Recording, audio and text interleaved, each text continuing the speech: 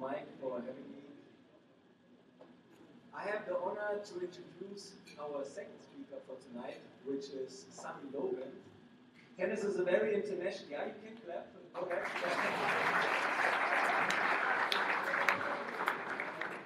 Tennis is a very international sport. We have probably a lot of international students here. And Sunny is from Mississippi, America. So one more round of applause for that.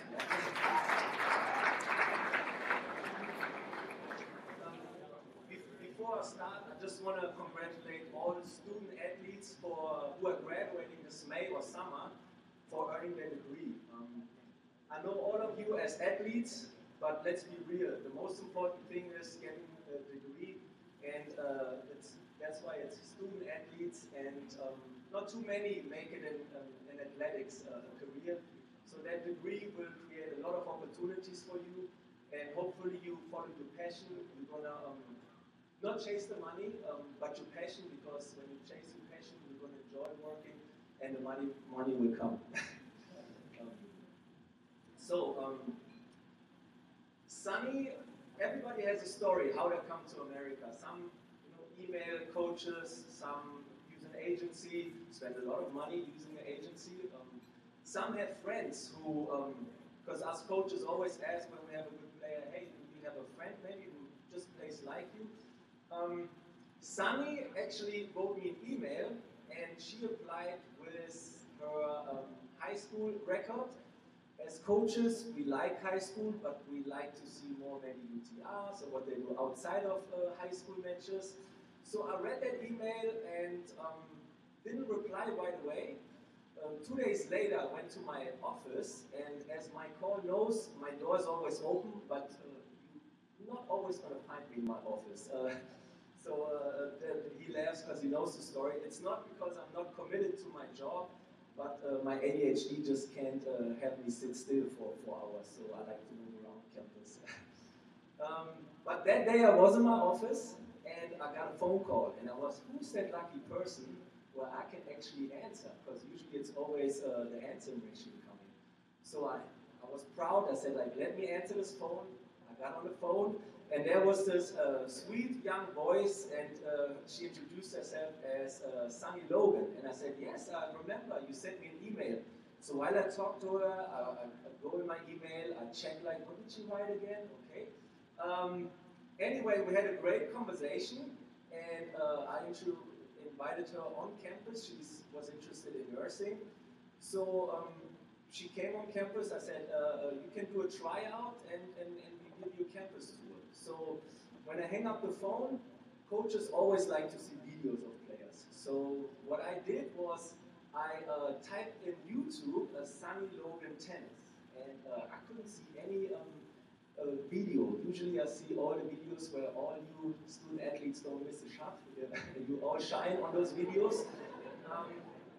But somehow I didn't find that. But I saw one video, and it was from the Today Show. And I said, okay, let me click on it. So I clicked on it, and suddenly there was Sunny Logan, but the Sunny Logan was 8 years old, and Sunny Logan had no hair, and Sunny Logan just had chemotherapy because she was diagnosed with a rare cancer, and as an 8-year-old didn't know if she will live the next day.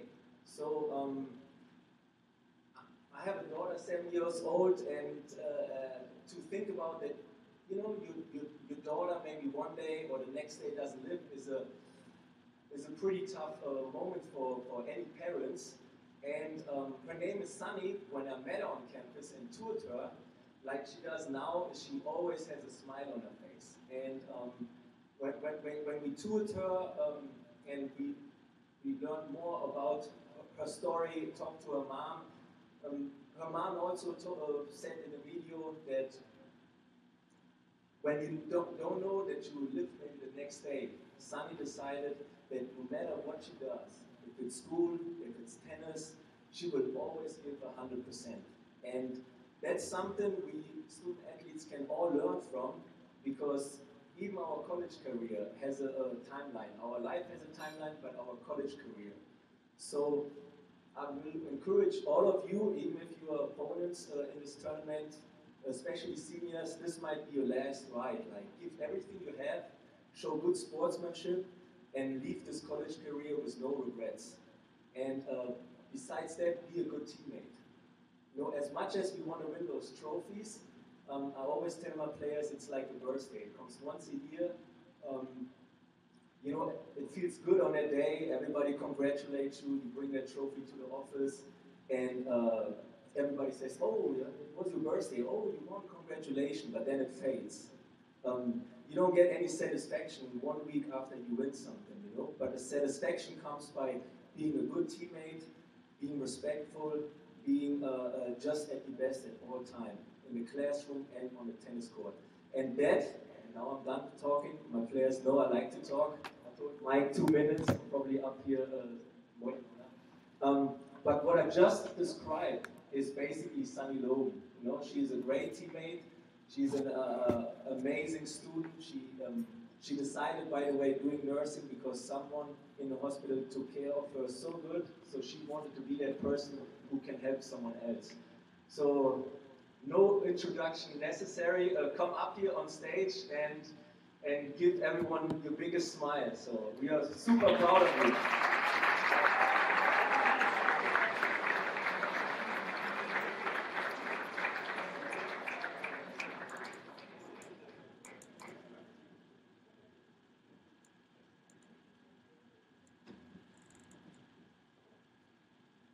Good evening. So, like you said, my name is Sunny Logan. I'm currently a sophomore majoring in nursing at William Carey. I just want to start off by thanking God for giving me this opportunity this evening to stand up here in front of all of these amazing athletes. I want to thank our commissioner, Mr. Hall, my amazing coaches, Mark and Hugo, my teammates, my parents, and all the wonderful staff at William Carey, because without them, I wouldn't be here today. I want to start off tonight by asking our question. How do you handle the storms that come with life, or what would you do when your world changed within a blink of an eye? Growing up, I lived a picture-perfect life. I had amazing parents, siblings, friends. I was in every extracurricular activity you can imagine: dance, gymnastics, piano, basketball. I did all the things. But when my mom signed me up for a tennis camp, that's when it all changed. I fell in love with the sport of tennis. And from that camp forward, I slowly started stopping the things that I did to focus more of my time on tennis. I played almost every day, and I truly loved every minute I was on the court. I was ranked third in the junior rankings in the state of Mississippi. I was playing tennis tournaments every weekend. Everything was perfect. However, all of that changed in a blink of an eye when I noticed a bump on the side of my neck. The doctors looked at it and said it was nothing to worry about, so I continued on. It was just a swollen lymph node. They didn't realize at that moment how much trouble I truly was in. A week later, the bump tripled in size and was growing very quickly.